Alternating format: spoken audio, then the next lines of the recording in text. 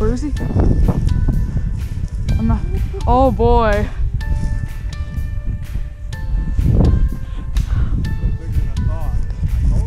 This is amazing. You just killed the biggest buck of your life, Tommy. How about that?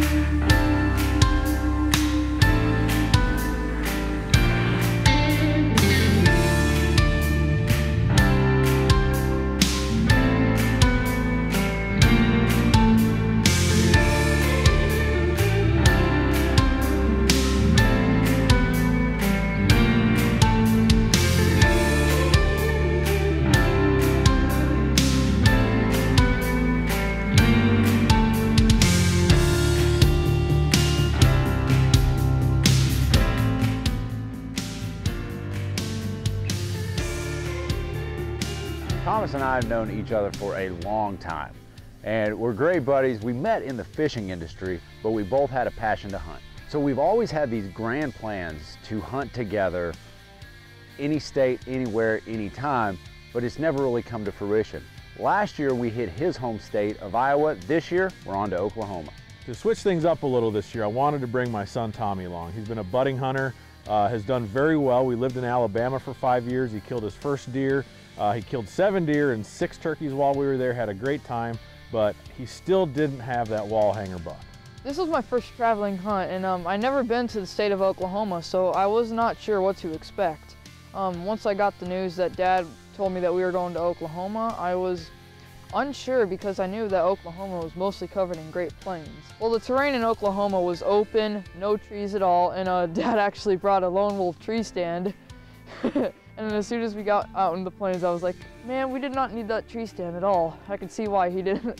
Kevin told us not to bring it. And Thomas carries way too much gear. But if I have it. But if you need it, he's got it. There's no doubt about it. The man is well prepared. Now when I got here, I'm like, where are the trees? Because I have a tree stand pack that Kevin told me to not bring. And I see some telephone poles, and then there's this big box car right behind me here. I set them at the box car. Now it is a crazy idea, but you know, it's one of those situations that it's so crazy it might work. I've done some crazy things for a deer before, but this might be one of the craziest things I've ever done. Tommy and I are in Oklahoma. Wide open spaces, unbelievably beautiful place. If you've never been here, you're missing some of the most beautiful parts of whitetail country. And we're sitting on a box car. That's right, we have climbed up on top of a box car overlooking a mesquite thicket. Anyway, we think that there's deer bedded in here, and this is an elevated position. It's not necessarily perfect, but if there are deer indeed in this little thicket here and they get up to feed, we're going to be here to watch them do it. About 10 or 15 minutes later, this buck that only has one beam and broke all of his points off, comes out. He comes out from the long grass that's over there. I was questioning if I wanted to shoot him. His rack was not the best, but like that body was big. We got a little bit of footage of this deer, and it was one that Tommy elected to pass, had a broken beam.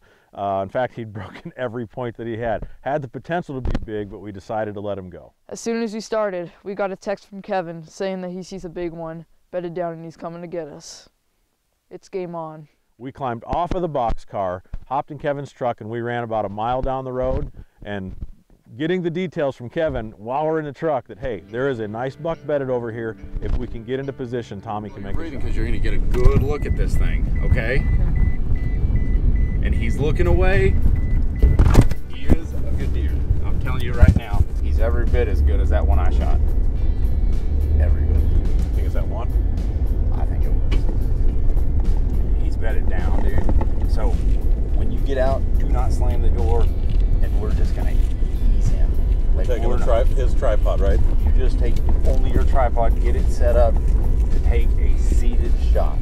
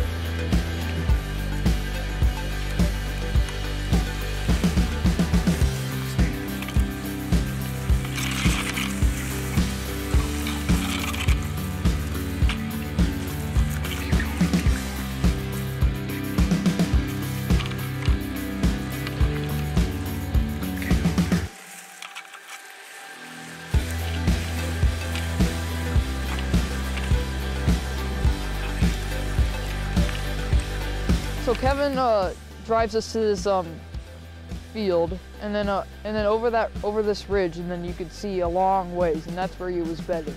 So we moved out there quietly. We moved across the field, and then we got to this ridge that was overlooking everything, and I had a hard time.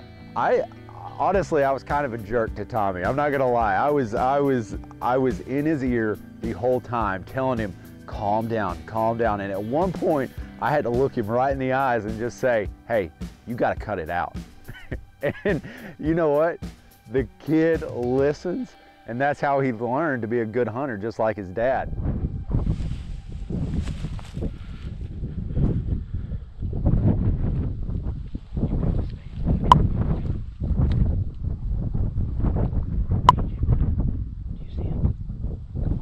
He's put his head down, Kevin.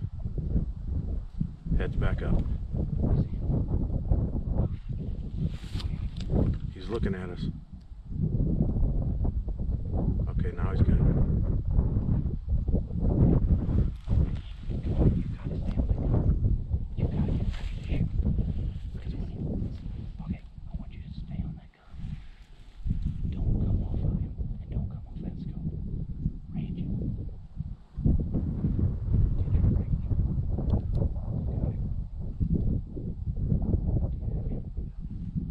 What's it say?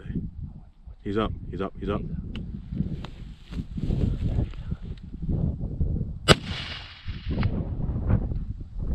He's down.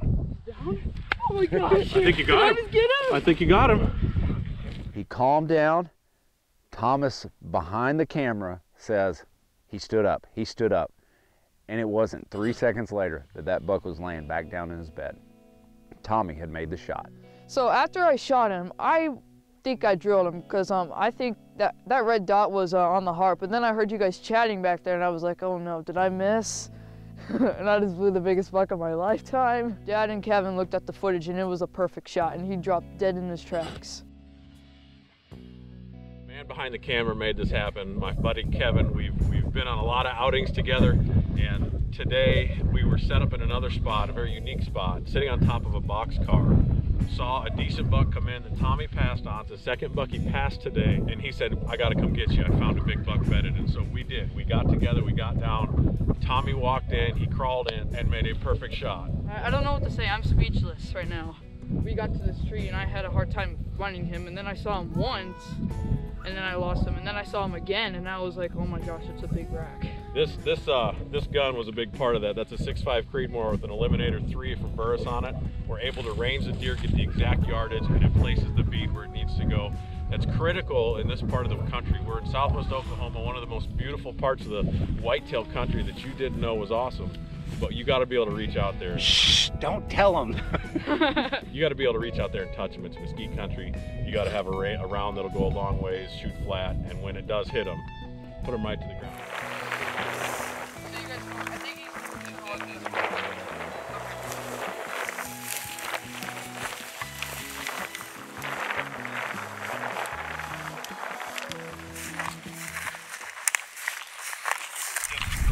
Are you sad now? I'm not sad. Your deer hunt's over. Oh yeah.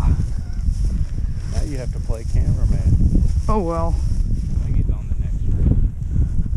I think he's by that tree up there. Yeah, he's right up there in that blonde spot.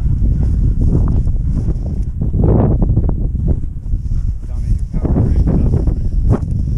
Down. Yeah. Where is he? I'm not. Oh boy. Still bigger than I thought. I told you. Tommy gun, what did you do? That's not the one you saw this morning. No, that's a 10-pointer. Yeah, Tommy. How about that?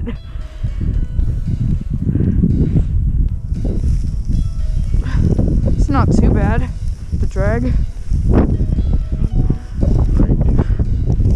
But walking up to his buck, and I'm behind the camera now. I'm holding it and watching a father and son, you know, come upon a moment that they've been waiting for this for a year.